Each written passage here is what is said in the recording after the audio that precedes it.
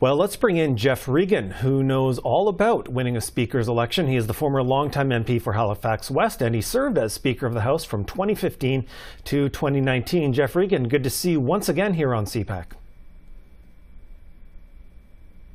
Thank you, Andrew. Good to be with you. So let's talk about the vote today. We aren't showing the actual numbers, of course, of how MPs voted. The ballots are destroyed, but we do have the ultimate result, which is Greg Fergus winning.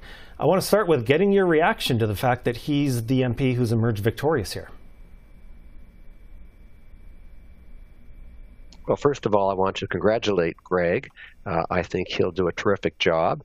There were 7 excellent candidates. They're all friends of mine. I wish them all well. I'm very pleased with this result. I think that Greg has the attributes necessary to be a superb speaker. He is very calm under pressure. I think people recognize him as someone who will be fair. He's never been unduly partisan, and as someone who's familiar with the procedures of the House and its practices, as well as the atmosphere of the place, but also someone who has the strength to do what he needs to do in the chair, while at the same time respecting the rights of all members, to free expression. And that's a fine balance to achieve. Okay, and we will talk about the challenges he faces in that role, but I want to just ask you about the voting process itself, since you have that experience of having run and won. Talk to me a bit about the politics of getting elected Speaker, because we know that there was an effort to get an opposition member in the chair, Deputy Speaker Chris D'Entremont speaking about that. Give me your sense of the process as you see it that led to Mr. Fergus ultimately emerging victorious here.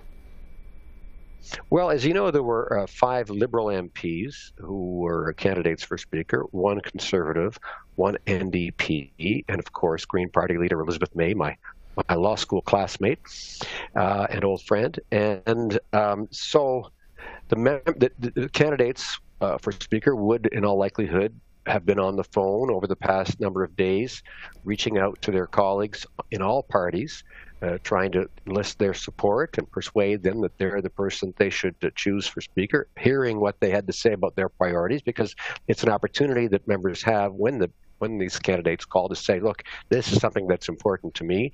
I can recall members talking about the question of whether they could breastfeed in the House, for example, or have a young infant in the house, and so, you know, or other things that are of concern to them. And of course, we've seen members, whether it's breastfeeding or having an infant in the house, or other services that because of the way that society and the House of Commons has changed over the years. So that process has taken place. There have been conversations among MPs within parties and sometimes across different parties to say, look, what do you think and what are you doing and who do you think are the best candidate, or who's the best candidate here? I haven't been part of it this time, of course, so it's hard for me to know what those discussions were exactly, but now we have a new Speaker. Okay, and that new Speaker says he's going to act quickly to bring honor back to the House in the wake of Anthony Rota's resignation and what MPs have been calling the global embarrassment of honoring the SS unit veteran with the president of Ukraine on the floor of the chamber. You mentioned Elizabeth May, who was in the running. She said in her speech that this could have been avoided if the rules were followed for recognizing someone in the House. So I want to ask you, as a former Speaker, is it a question of applying the rules as they are, or does the new Speaker need to be changing the vetting process? I think I should leave that to the Speaker and to the members to have those conversations, to have a discussion, whether it's one-on-one or otherwise. The House could have an actual debate on this question and bring forward ideas, or members could bring them directly to the Speaker about ideas about how to fix this. Generally speaking, it has been at the Speaker's discretion.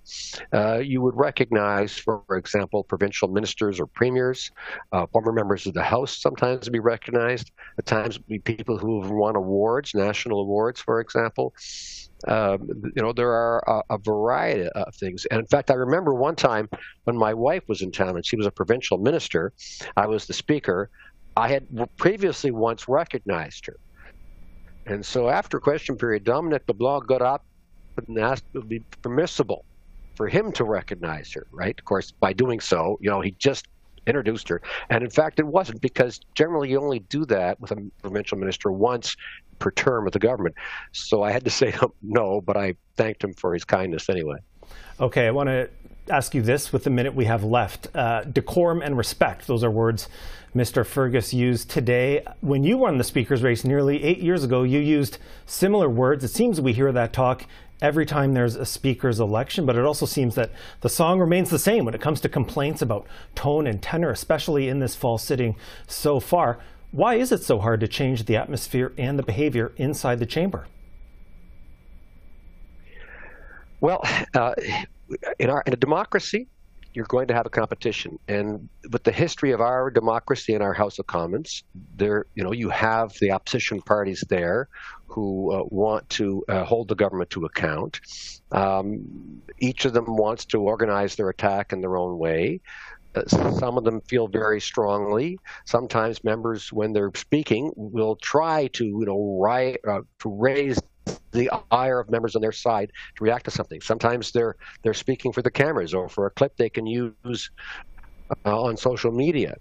And so I think it's more challenging than ever to tamp this down. And I think it requires cooperation from members and from across party lines, but it's certainly worth a discussion. And I think the new Speaker is very well placed and has the kind of skills that if anyone can do this, he can.